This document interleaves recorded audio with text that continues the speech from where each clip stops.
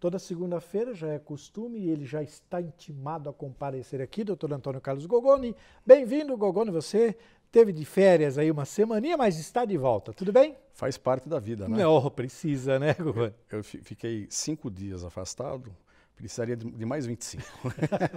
Todos nós precisamos, todos nós precisamos. Mas vamos lidando com o que dá, né? Com o que dá. Gogoni, o assunto de hoje é um assunto de total interesse para aqueles que cumprem com as suas obrigações rigorosamente, em dia, pagam suas contas e finalmente agora serão beneficiados por sua honestidade, por sua credibilidade. Esse assunto do cadastro positivo há muito vem sendo discutido, vem sendo elaborado. E a pessoa que é boa pagadora é boa pagadora. Sim. Vamos partir desse princípio. E chegou a hora delas serem prestigiadas com esse cadastro positivo. Facilita mais o crédito. Por quê? O crédito é risco. Em havendo risco, evidentemente, cobra-se um juros já pré-determinado e isso encarece as atividades do comércio e encarece para os consumidores também. E eu vejo com muito bons olhos, porque é uma forma de privilegiar quem é honesto. O bom pagador. O bom pagador. E verificando o seu score junto ao Serasa, não é somente ao Serasa, né? Porque tem uma série de informações que eles vão cruzando. Claro, claro. E o comércio vai cruzando e, evidentemente, tendo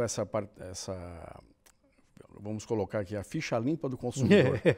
E isso acaba ajudando a fomentar mais ainda o comércio. Era isso que eu ia te perguntar. Você acredita que isso vai trazer uma rotatividade maior e melhor no comércio? Eu diria por mim. Se eu sei que eu sou um bom pagador, o meu histórico bancário e o meu histórico no Serasa estão tranquilos, eu vou discutir num bom termo, evidentemente, claro, um desconto, né? Não tenha dúvida. Olha, é X, mas essa tem a taxa de risco, vamos tentar diminuir. Normalmente eu faço sem... Não, isso é hábito. É hábito, né? Nem sempre eu tenho sucesso, mas eu não deixo de tentar.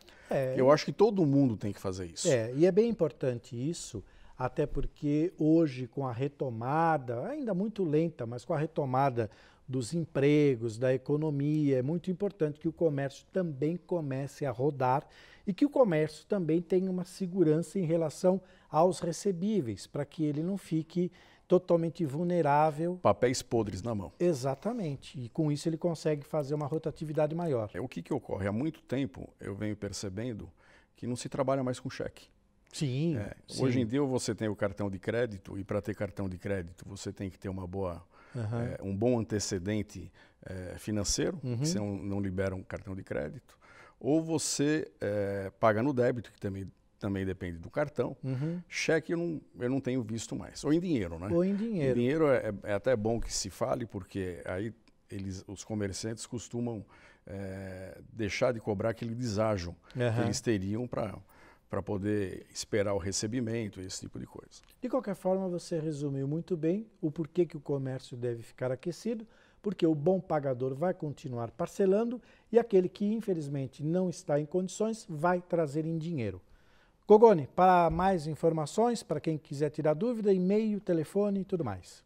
D de dado, R de roupa, G de gato, O de ovo, mais uma vez, N de navio de igreja, @gmail.com, drgogoni, @gmail.com. Tá, e tem telefone? Sim, WhatsApp 911 997356185.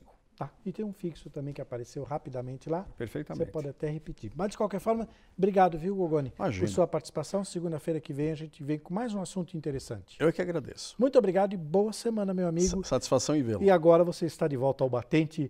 Vá buscar energias onde você deixou. Com certeza. Obrigado, Gogoni.